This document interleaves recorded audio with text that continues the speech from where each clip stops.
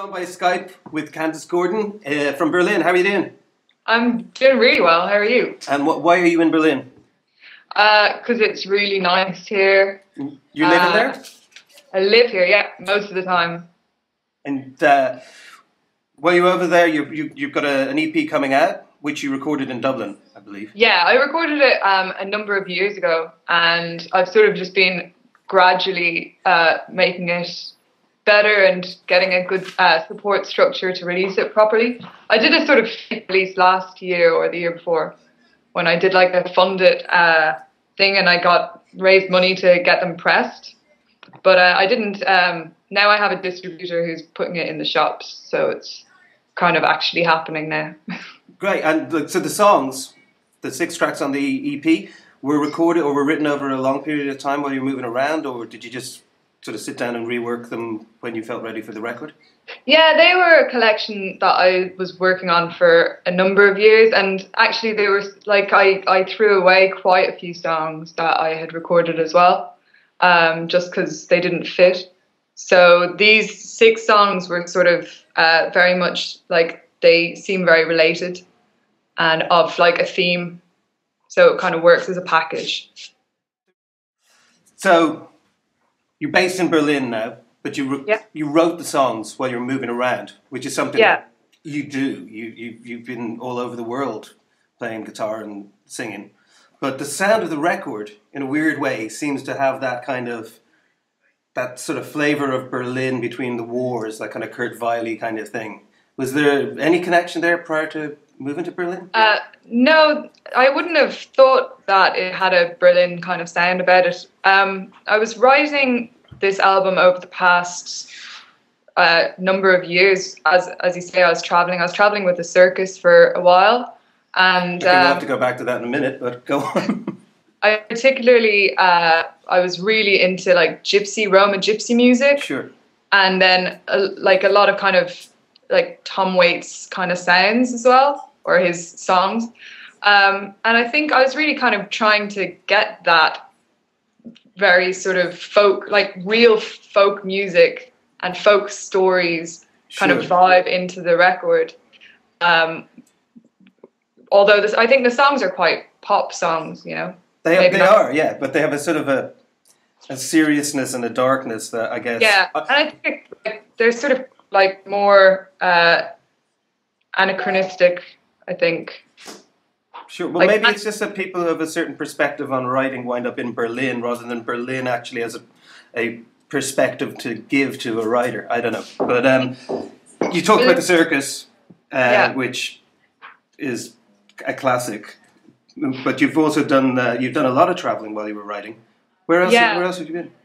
I traveled through Asia for a while. I was actually in Japan with the Pogues, and that's how I met Shane.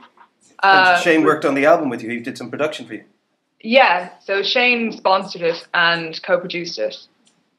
Great. And so I met Shane actually when I was juggling. I suppose it all comes back to the circus because I was a juggler, and then I was juggling in a nightclub and met Shane and was chatting to him and told him that I wanted to do the Trans-Siberian, which he got very enthusiastic about, and the railway. He wanted to do it as well. Yeah, the railway trip across Russia, Mongolia, and then we were gonna do this trip together with Victoria, his girlfriend, and Joey, his manager. And then I don't know, I think Victoria was writing a book, so she didn't want to do it, and kind of I ended up just doing it on my own. You took the Trans-Siberian Express on your own? Yeah. Beautiful. Yeah.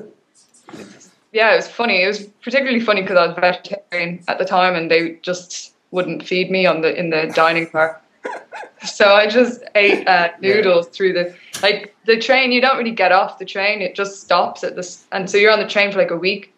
And so at the platforms, people are selling the like pot noodles through the window, you know, and vodka.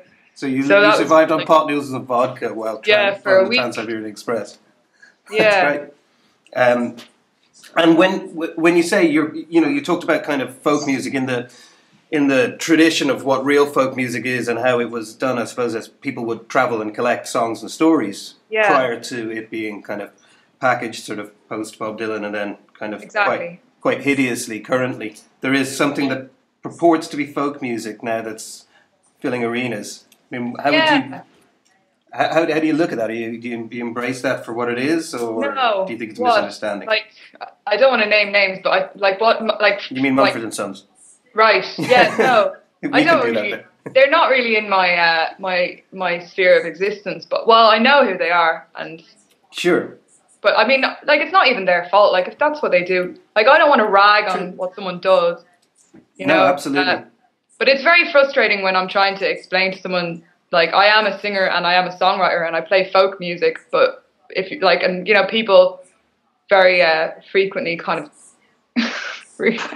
like it's hard to sell that, you know. Yeah, I know. I mean, in a sense, it's a very marketable thing now, but because it's been so narrowly defined, it doesn't really say what it is, you know. Yeah, but the people that like that won't like me, so they're not the market. That doesn't necessarily mean that. I think people could be quite open in their taste in music. Even Mumford and Sons fans probably own other people's records. But what I was kind of trying to say was, as well, with the travelling, your songs, did you collect any specific song ideas or musical elements? Was there anywhere particularly that you associated with kind of finding something that you incorporated, whether it be Asia or... I mean, I definitely think that travelling with the circus influenced me a lot.